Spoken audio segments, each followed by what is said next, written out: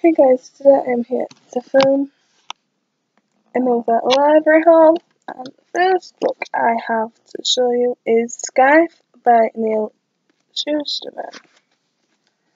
What if death was the only thing left to control? In a perfect world, the only way to die is to be gleaned by a professional scythe. When Citra and Rowan are chosen to be apprentice scythes, they know they have no option but to learn the art of killing. However, the terrifying responsibility of choosing their victims was just the start. Corruption is the order of the day, and Citra and Ronan need to stick together to fit it.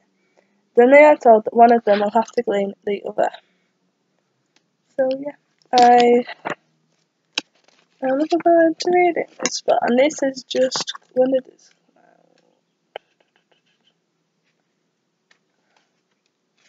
come out?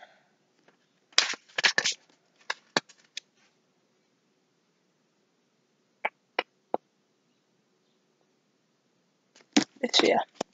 Yeah. Then I have Robin Hobb's Assassin's Apprentice. This is the first book in the Fraser trilogy. I'm just going to read you the back.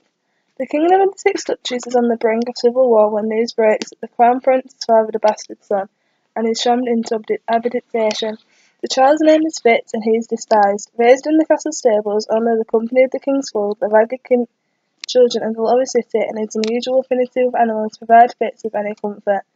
To be useful to the crown, Fitz is trained as an assassin.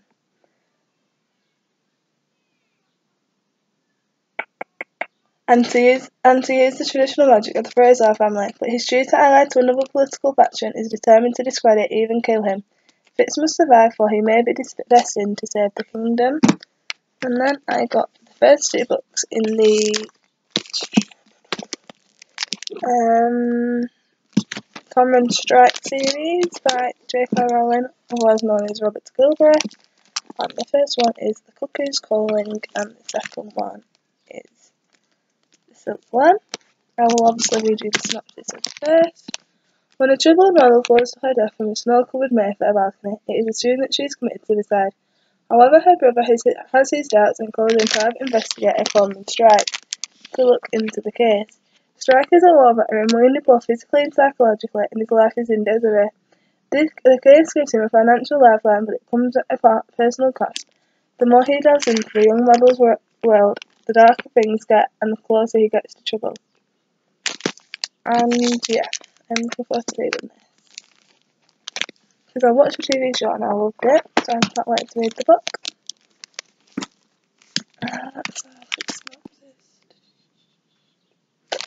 Oh, that's a different case, the Silk One. But I don't want, obviously, I don't think it's a sequel, so I don't want to read the synopsis. So I'm gonna have reviews. Every book I read, I'm gonna have reviews up.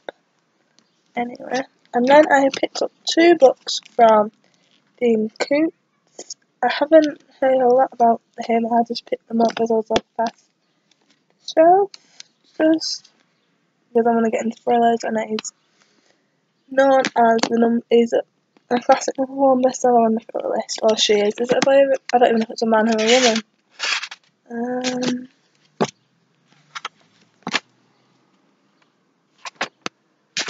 I don't know.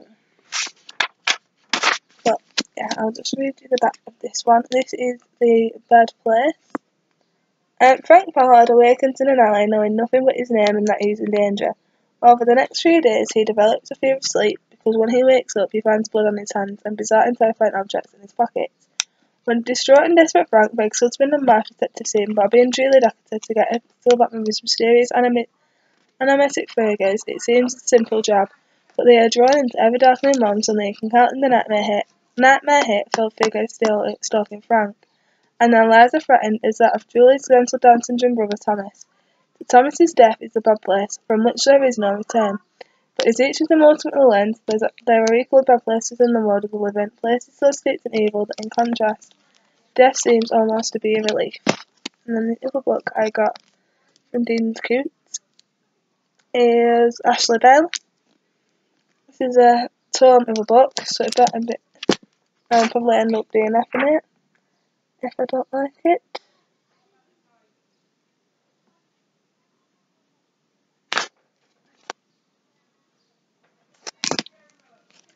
Libarary is a fierce, funny, dauntless young woman whose doctor says she has 1 year to live.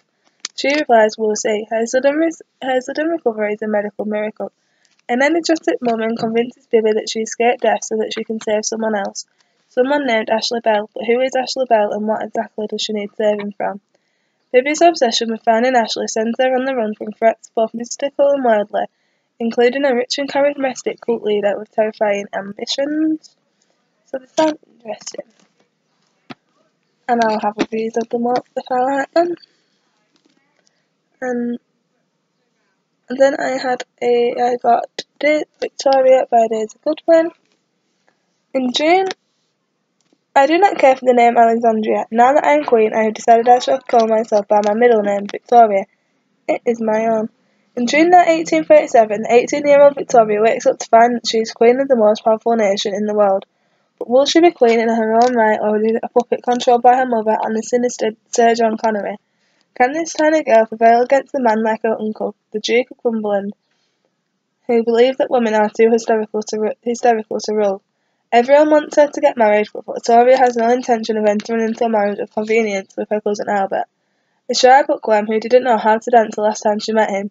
She would much rather reign alone, with a little help from her Prime Minister Lord Melbourne, who may be old enough to be her father, but is the only man who believes that she'll be a great queen, and he knows how to make her laugh. Her husband would only get in the way.